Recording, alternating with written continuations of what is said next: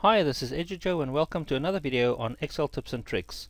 In today's video I want to show you some basic mathematical operators. So I've just prepared a sheet. We're still going to make the movie booking system. If I just show you on sheet or tab 1 and tab 2, it's still what we've seen in the previous video, but I've just created another sheet just to show you some mathematical operators. I will delete this, I'm just doing this for this video. So the basic mathematical operators are plus, minus, multiply and divide. So you've got your add, your subtract, multiply and divide, and the symbols for these ones are actually very similar to what you already know. So a plus will look like that. Subtract is going to be, as you know, one of those. Multiply is going to be slightly different. If you're not used to this, a multiplication is going to be an asterisk or a star. That'll be a multiplication because an X is seen as a letter in this case. And then divide is also not the way you used to in maths, it's going to be a forward slash. So that is your operators that you will use when you want to add. You use a plus sign, subtract the hyphen or the minus sign, multiply is a asterisk or a star, divide is that. So let's quickly jump into this. So let's say I want to add these three numbers together. There's a number of ways to do it. I'll just do a basic way right now, and on very simple terms you always start any function or formula with an equal sign. And remember, in the very first video we spoke about cell references. So I want to show you now that if you always stick to cell references, you can probably never make a mistake on purpose anyway. So if you click on that cell, so we want to add that cell, and then we put a plus sign to this cell, another plus sign, and then this cell over here.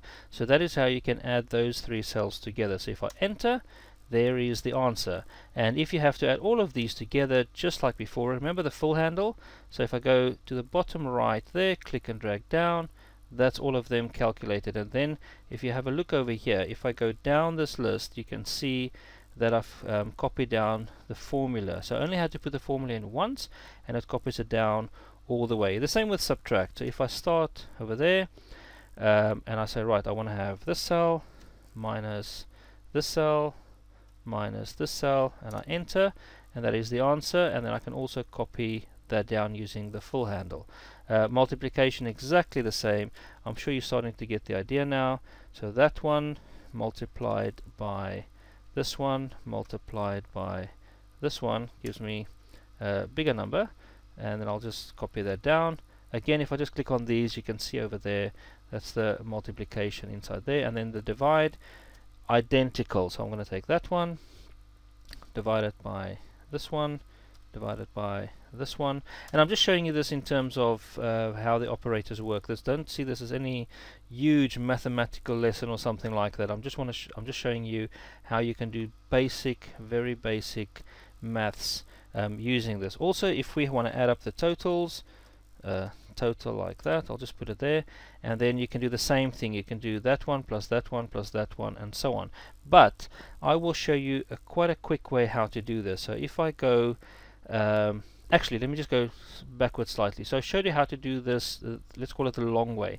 If I delete those, then I can go there, and I'll show you a sum function while I'm busy with this. So equal sum, a function always has a word in it, and there's always brackets that's going to come after that. You get a bit of a hint here, but if I say equal sum open bracket and I do that range from B3 to D21, B3 all the way to D21, and there you can see B3 colon D3, just like I explained in the very first video that you would have seen. And I enter, you still get the same answer, but there's your function. I copy that down.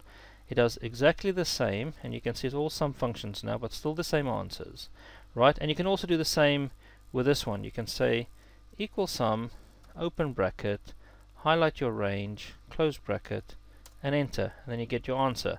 But there's an even quicker way for this last one. If I just click and drag, if this is the place where I want the answer, click and drag upwards, I go to, on the home tab, I go to the auto sum, click on it once, boom, and it's done. And you can see it does the same thing that you typed in. That's an auto sum. That's a quick way of doing it. And then again, you can copy this across using the full handle, and you will now see the sum function going all the way that side. So I've showed you the basic operators, add, subtract, multiply, divide. I showed you how to use a sum function, and I showed you the auto sum function over there. You can also do combinations of it. So you can have, for example, if I'll just do one over there.